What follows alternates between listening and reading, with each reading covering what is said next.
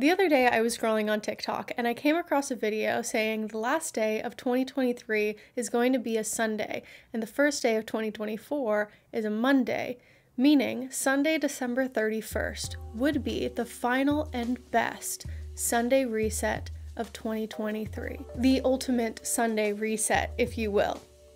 Perchance. Mayhaps? As soon as I saw that, I knew what I needed to do. This year has been long, difficult, and I want to leave a lot of things behind in the previous year as I look forward into my future and visions. So I sought out to prepare my own personal ultimate Sunday reset, and in this video I will be going through the deep cleans, the unclutterings, self-care, reflections, and goal settings. Before we continue, I want to say that I pretty obviously didn't do all of this in one day since I wanted to get this video out on the last day of 2023, so I gave myself a week to fulfill this ultimate reset. I hope this video gives you inspirations to clear out, cleanse, and reflect on the previous year as we prepare for the future one, or just any transitional time in your period. There is no better time to start than the present.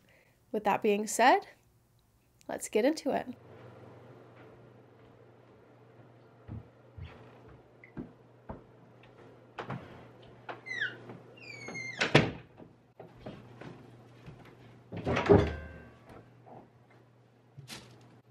Welcome to my closet. We are going through my closet today. This is my closet. It's small. I share half of it with my husband. I'm not going through that one. I'm going through my side. I have a lot of shit. I have a lot of clothes. I have a lot of shoes. This is really scary. And I really want to just like get rid of all of it.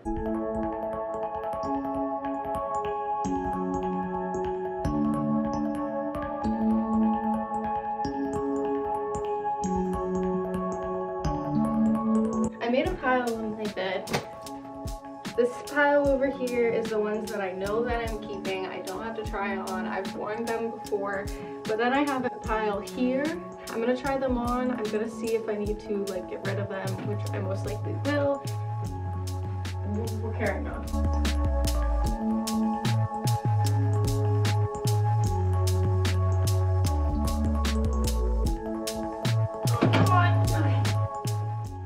So another part of the sections of my closet are traditional Indian clothes because I'm married to an Indian man and I just have them. So I'm not gonna get rid of those obviously, but I do need to put them just together and in a better section.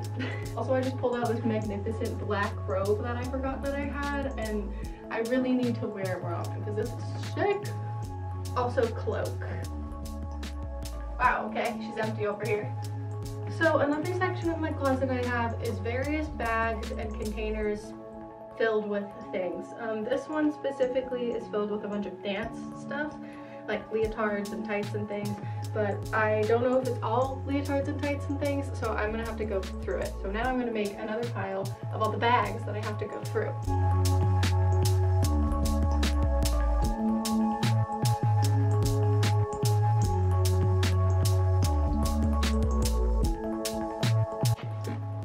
We've gotten to the shoe section. I have not worn these shoes at all, but I could possibly, and I don't know when.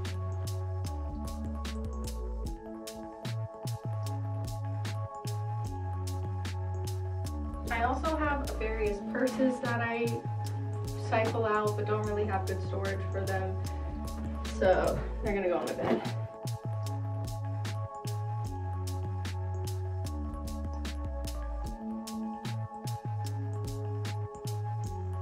I don't know whether to figure out the top or the bottom.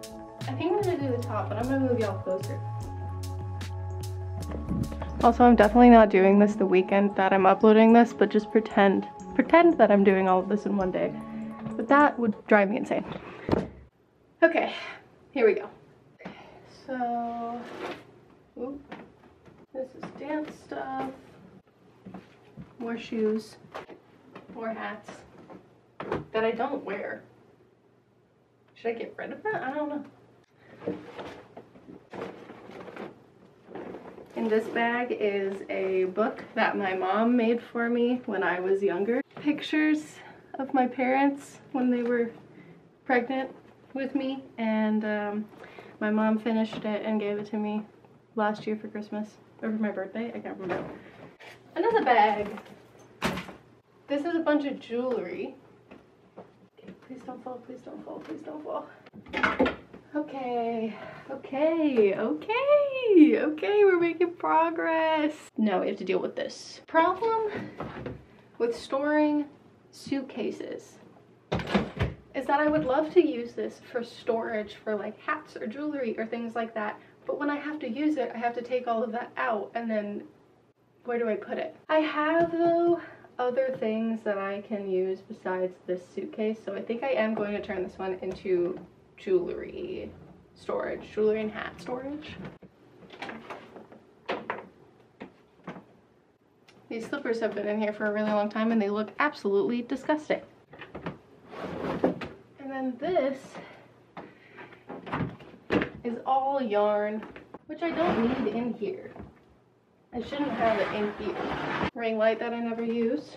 And then my pants, which I kind of just want to take all the way out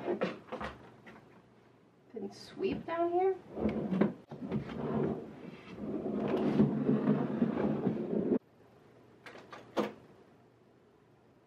Oh, I can't get out my door because you're in front of it. Shit. Well, this is what we're looking like so far.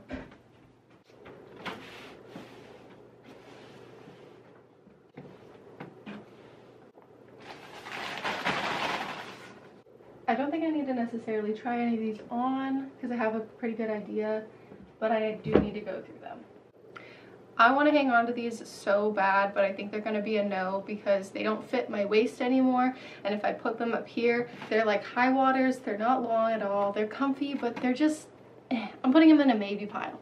These are a yes, are a yes. These are a yes.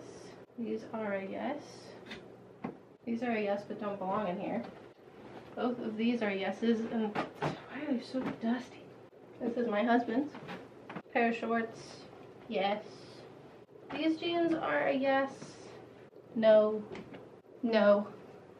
I've never worn these out, but they're so cute, and I want to wear them, so I'm gonna keep them.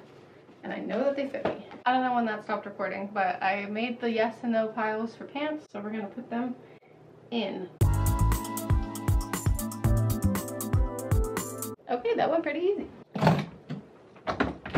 Next, we're going to do jewelry. The problem with this is that I need to have some things be accessible, but most of these I can put away because I only wear them for like weddings and special events. But I'm just gonna go through.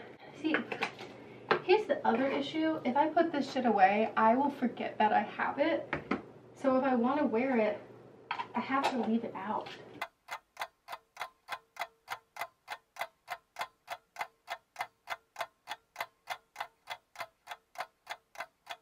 Okay, then we're gonna put this back here.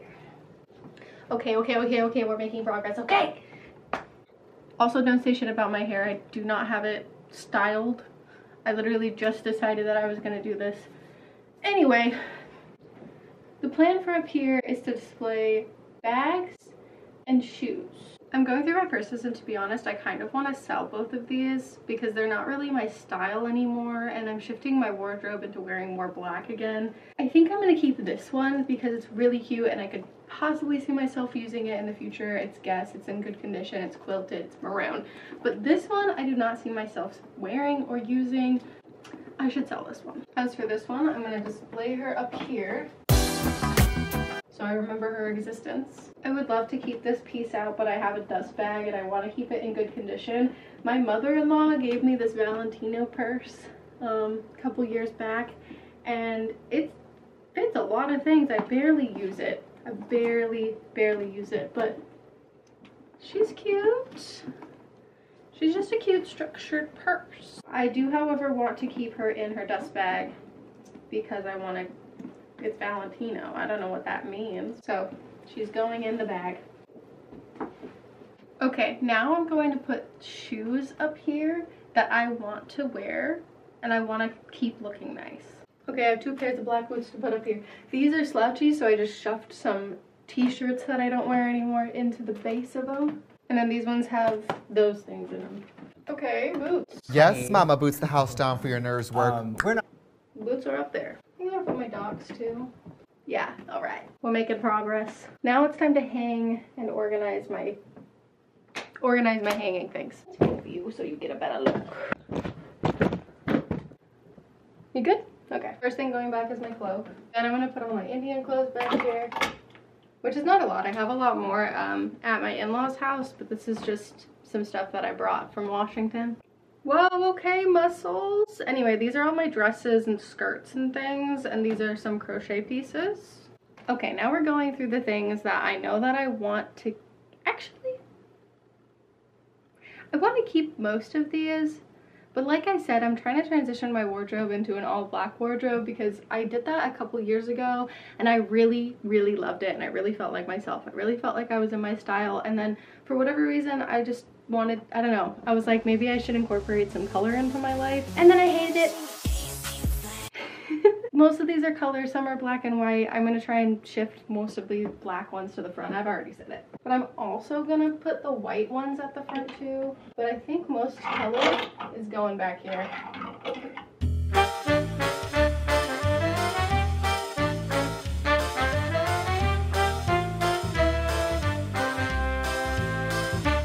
Okay, now we're going to try on things. Actually, not really. We're just gonna get rid of things. This is a no. It's a hoodie. It doesn't fit me anymore. Speed running this. Hoodie. I like it. Keeping it. This looks strange, but it's like a yoga jumpsuit, so I'm gonna keep this. I'm getting rid of this one. This jacket doesn't really fit me anymore, but I'm keeping it because I bought it off of Caliucci's Depop, and it's fucking dope. And I could give it to my children one day. This one, on the other hand, I don't really have a use for, and there's paint on the shoulder, so I'm gonna rid of it of my existence. I think I'm gonna put all of my colored clothes into another closet.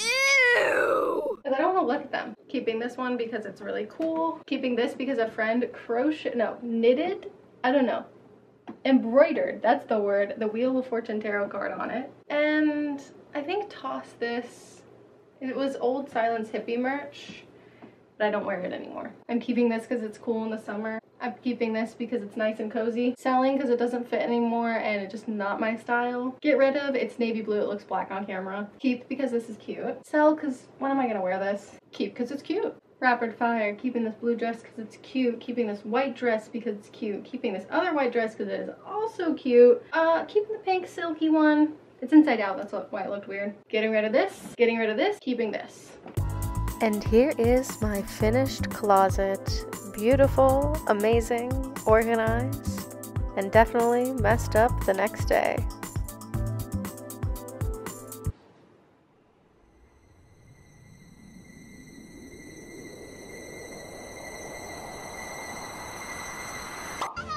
Hi, welcome to my kitchen. I'm tackling the kitchen today. That involves cabinets, counters, appliances, floors, sinks, windowsill, anything else I get to. Yeah. I think I'm gonna start top down, which means I have to start with the cabinets. I'm ignoring other things until further notice. Also, I did straighten my hair, thanks for noticing, and I put on makeup to clean my kitchen. Look good, feel good, do good. I just realized I have to take everything out first. And we do not have a lot of counter space here. Let me put you on a tripod.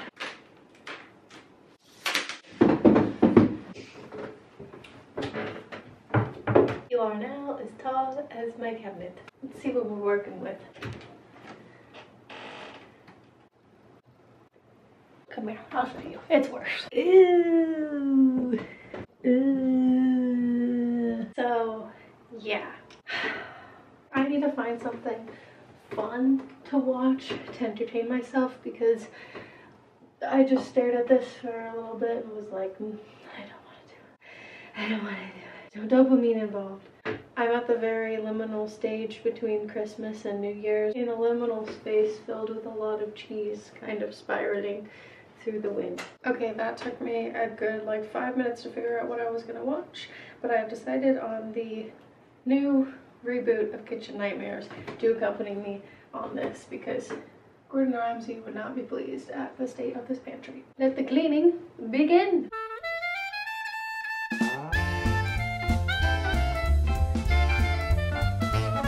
That's from one swipe. God dang it.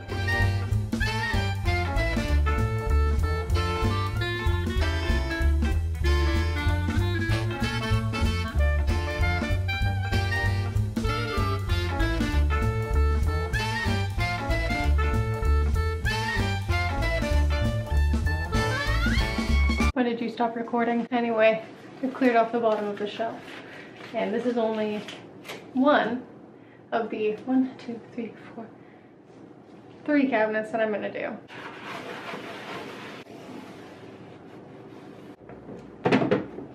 Well, would you look at that? The pantry is clean. I guess I'll give you a tour now. At the top we have extras of things, extra rice, extra protein balls made by my mother-in-law, extra salt, we have popcorn, tinfoil stuff. This is, well, over here is baking, so sugars, spices, cinnamon, that sort of thing. And then we have oils / vinegars. Then going down, this is like our dry pantry, so nuts, raisins, that sort of thing. And then continuing on, we have all of our pastas and grains, and then our spices and coconut milk. And then down here is like mostly our snack shelf. We don't have really any snacks right now, so I just put the remainder of our snacks into this area, and then peanut butter, honey, coffee, butter. Hey y'all. I wanted to let you know that this is the only other cleaning that I did on this day in my kitchen. Despite listing off all of the things that I could have done, my floors, my counters, ovens, appliances, etc., I really only had the energy to do my cabinets and my dishes. I wanted to let you know that that is okay, and it is okay to give yourself a big task and only complete a few sections of it. This year, something that I really learned was prioritizing my rest and creating realistic goals around my time and my energy so I don't become burnt out or just overly tired later, and I can do all of the things that I want to do in the day rather than prioritizing all of the cleaning I could possibly do or all of the studying I could possibly do at one time. Piecing away at something makes a lot more progress. Well, hello there, welcome back, and welcome to this portion of the video where I will be discussing my reflections of 2023, my goals for the next year, and just general vision board-esque activities. For the past few years now, every turn of the year, I always reflect on what I did and what I accomplished in the previous year, as well as set reasonable goals. That's the important part. Reasonable goals for the next year. I'm going to give you my guidelines for what I write about, but I'm not going to share my goals and reflections because that's just very personal. I will, however, be showing you my journals that I have set up for the next year and what I plan to do with those. So what I reflect on is 3 things that I'm proud of, 3 things that I worked hard on, 3 things that I struggled with, and 3 things that I learned in 2023. And then my manifestations and kind of visions for 2024 are going to be 4 things I'm looking forward to, 4 things I'm going to work on, 4 things I want to leave behind, and 4 things I want to take with me. This can be in a variety of different topics and intensities. Like one of your goals for the new year could just be, I don't know, making yourself a salad every week or something. It really depends on where you're at and how you want to live your life and how you want to structure your life. I'm very excited to talk about my journals, so let's turn around to my desk and I will show you these guys. Excuse my desk, it is a little bit messy, but I am a maximalist, clutter fiend, sister of the loam. What can I do? These are my 2 journals that I have set up for the next year. This first one was gifted to me by my mom for Christmas, and it is this beautiful leather-bound journal. Well, it's actually not leather-bound. It has this nice snap here, though. This is actually an insert, and you can take it out when you're done and refill it. So it's just the leather cover, but it has these really nice brown pages in here. I really enjoy this style, and I also love that I can reuse this cover. There it is up close. It has a lapis in the center. Gorgeous. This journal is going to be for tarot readings, intentions, dreams, personal like things that I'm dealing with, just kind of an all-around like more spiritual free write journal. Not so structured that I have to write in it any day or every day, just when I feel the need to. This is going to be my everyday journal, and this is a journal, it's a Japanese journal, I'm pretty sure, by MIDI. Here is the cover. I will link it down below where I found it, but essentially it is really beautifully bound, high quality paper. It's a 365 journal, so it has a page for every day of the year. It's really nice, like it lays flat. And a cool thing about this is that each page has these little perforations in the bottom, and when you're done with the page, you're supposed to rip that page off, that perforation. So I made the first cover, so I took off the corner. I just wrote that this book belongs to me, and since this is going to be an everyday journal, I put some habit trackers, not tractors, in the front. So this is a calendar with all of the months and then all of the days. I need to mark off some of the days that months don't have 30 and 31. But here are my workout schedules. This is a cleaning and self-care schedule. And this is going to be my daily journal. I have a little sticker that says diary up there with some leaves. I'm really looking forward to this, especially because my mom gifted me some gel pens that I think will look really beautiful on this paper. I forgot to mention that this is dotted paper. You can't really see, but that is one of my favorite styles to write on. So these are my two journals that will be accompanying me in the new year. If you've seen my previous videos, you might have seen my junk journal, which I renew every birthday. So I'm about halfway done, which makes sense because I just turned 26 and a half on December 21st. So this is going to be my other journal, but it's not really like a year journal. It's just kind of a very personal junk journal, and I have so much shit that I need to put in it, but one thing at a time. Isn't that right, Toadie? Yes. Deep cleans and deep clutterings aside, I wanted to talk to you all about the new year and what it means, what weight it can hold for certain people, and how we can shed that and form a better connection with the turn of the year while we are still in the dead of winter. We are well aware We are well aware that the Gregorian calendar starts January 1st and ends December 31st, spanning 12 months and 365 days. However, the turn of the year is always in the dead of winter or the dead of summer for our southern hemisphere people, right? I'm right. Yes, I am right. There's also a lot of weight put on the new year as a turning point for people to reinvent themselves, reinvent their lives, and just either quit cold turkey or start hot chicken. I don't know what a better analogy for that is, but just start things really suddenly, and it can hold a lot of weight over people's heads to change miraculously. You get what I'm trying to say though. Hopefully a lot of people's New Year's resolutions don't go on for the whole entire year, because it is unhealthy to put on really harsh restrictions or goals right away with this added pressure of going into a new year. Because I know after the holidays, after a treacherous, difficult, terrible year, The last thing that I really want to do is turn my life around and reinvent myself and do a 75 hard or something like that. And if that's what you want to do and what you thrive on, that is great and amazing. But I am just here to say that doing the opposite is also great and amazing. If right now you need to rest and hibernate, that makes sense.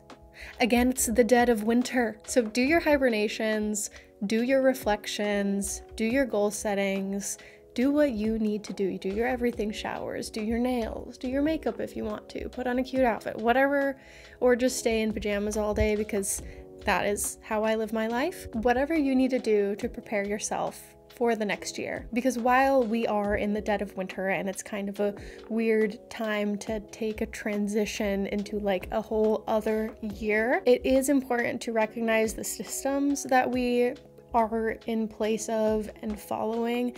And I think feeling the turn of the year, the change in the air, can be beneficial for the rest of your year rather than just overlooking it. Well, yeah, I don't really know what else I wanted to say. That pretty much sums it up, other than thank you so much for having me. I'm so happy that I returned to YouTube this year, and I cannot wait for the next year, what I have in store, what I have planned, what I've reflected on, what I've set my goals on in YouTube and content creating, but also in my life. And maybe in the future we can talk about some astrology, but there has been some really interesting astrology going on, moving officially into the age of Aquarius. As an Aquarius rising, I'm ready. Well, with that, I guess I will say goodbye. I'll see you next year.